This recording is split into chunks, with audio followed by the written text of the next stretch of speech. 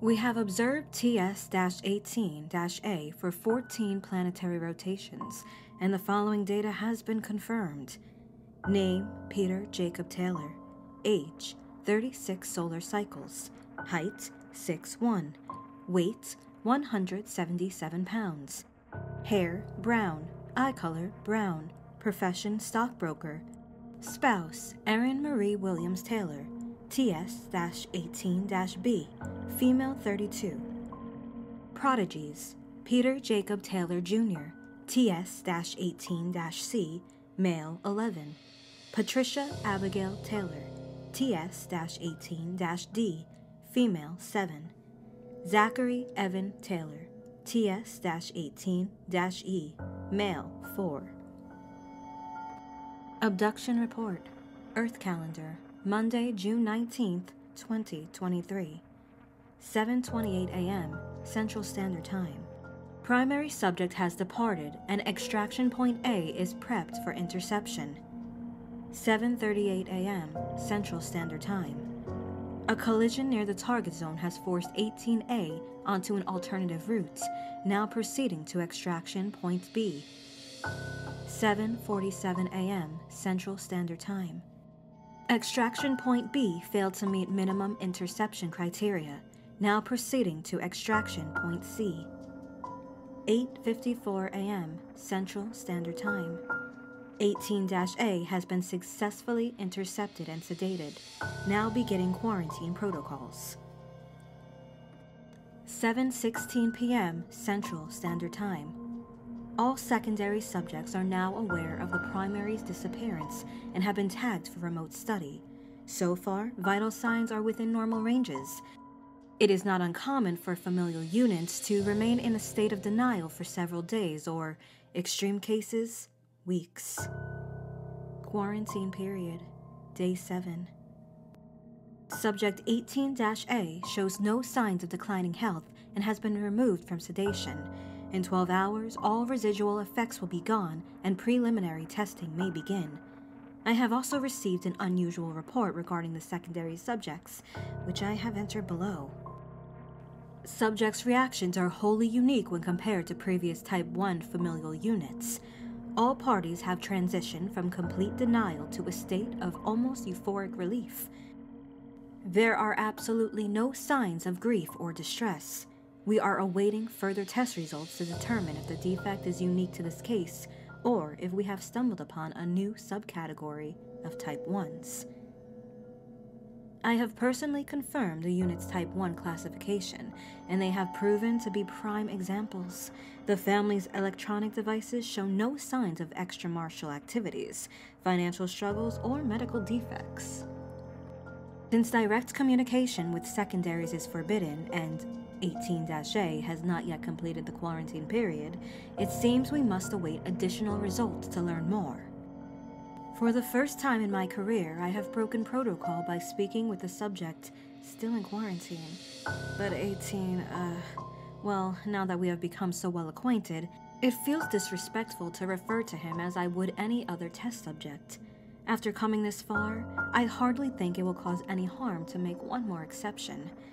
As I was saying, Mr. Taylor has proven himself to be among humanity's finest. Upon learning of their unexpected participation in our research, previous subjects have reacted with decisively negative emotions such as denial, outrage, and/or defeat. But Mr. Taylor's was one of somber contemplation.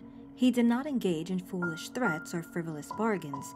He simply understood the situation and made the logical decision to proceed accordingly. After a most civilized discussion, we reached what I believe to be the most likely explanation for the familial unit's unique response to Mr. Taylor's disappearance. It seems his spouse suffers from extreme bouts of psychosis, a mental defect causing periods of total loss from reality, which include complex visual and auditory hallucinations. Though pharmaceuticals greatly reduce the frequency and durations of episodes, severe cases of distress are likely to induce an attack.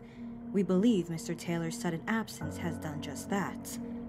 We will, of course, confirm this information and continue to expand our knowledge of psychosis, but I have no doubt Mr. Taylor is every bit the expert he shows himself to be. He understands that false statements would directly violate the pursuit of knowledge decree. The few are obligated by high order to oblige the advancement of the many. Still, it pains me that such a fine specimen will ultimately be destroyed.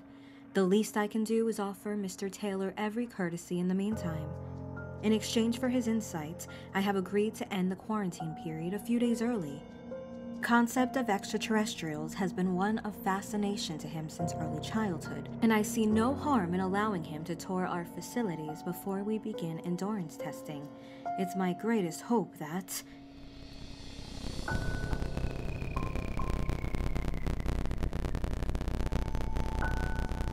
Error code 40-228-249. Thrusters, full stop.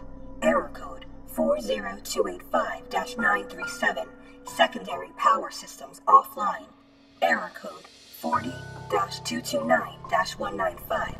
Transporters offline. Error code 40257-389. Shields offline. Error code 40-274-872. Warp core down. Error code 40266-916. Weapons offline. Error code 40-231-648. Life pods released. Ship's log, entry 194. I suppose this will be my final entry. Oh, what a fool I have been. Even our life pod's release mechanism was corrupted. Every shuttle is gone now, left to drift aimlessly. Thankfully, we have enough emergency reserve power to transmit this final report. The many must learn from the mistakes of the few of our deaths will be void of meaning, and our names will not be recorded in the great database. Every word that Subject 18-A spoke was carefully crafted with deceit designed to undermine the many. The information about his wife, his childhood dream of meeting extraterrestrials, lies. I sealed our fates with my poor decision in allowing him to explore our vessel. He brutally murdered his tour guides the moment they reached the engine room.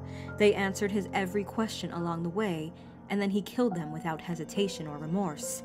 Those on duty watched from their stations without comment. After all, they faced an adversary who was twice their size with triple the strength. Resistance would have yielded the same result. Perhaps if we had made our final stand sooner, but no, it was already too late by then. Regardless, 18-A disposed of them as ruthlessly as his previous victims and proceeded to kill all who crossed his path when returning to the subject containment area. There he agreed to spare the Watchers' lives if they released the other subjects.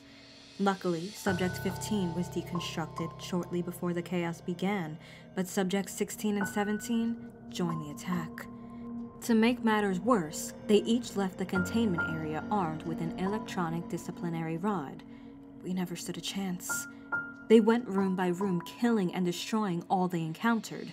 While this occurred, myself and the bridge crew worked tirelessly to divert all remaining power to the emergency reserve tanks. With our ship dead in space and our shields down, it was only a matter of time before the first asteroid hit. In other words, there was absolutely no chance of a rescue ship reaching us. With the power and therefore life support cut off from the rest of the ship, it was only a question of what would kill us first, an asteroid, a human, or suffocation. Since the only goal is to transmit the final message, it was vital to stop the humans before they reached the command center. To maximize our chances, I ordered all the remaining enforcers to wait for the mob right outside the bridge bay doors along with all surviving staff. Thankfully, the medical facilities remained untouched. We had enough euthanizing serum to provide each staff member with a syringe. This is how Subjects 16 and 17 were ultimately dispatched, but we simply didn't have the numbers left to secure victory. The battle was short and gruesome, but in the end, I watched on the monitor as 18-A crushed the head of my second-in-command under his boot. Then, it was just the two of us. He depleted his remaining strength trying to pry open the bridge doors, efforts which were thankfully in vain, before collapsing in an exhausted heap. Still, he continued to surprise me with another full shift in personality. We conversed very much like in our original interview. only the information he shared was vastly different. He referred to himself as a serial killer and considered murder to be his favorite sport. He often visited establishments known as nightclubs where he lured females outside and transported them to secondary locations.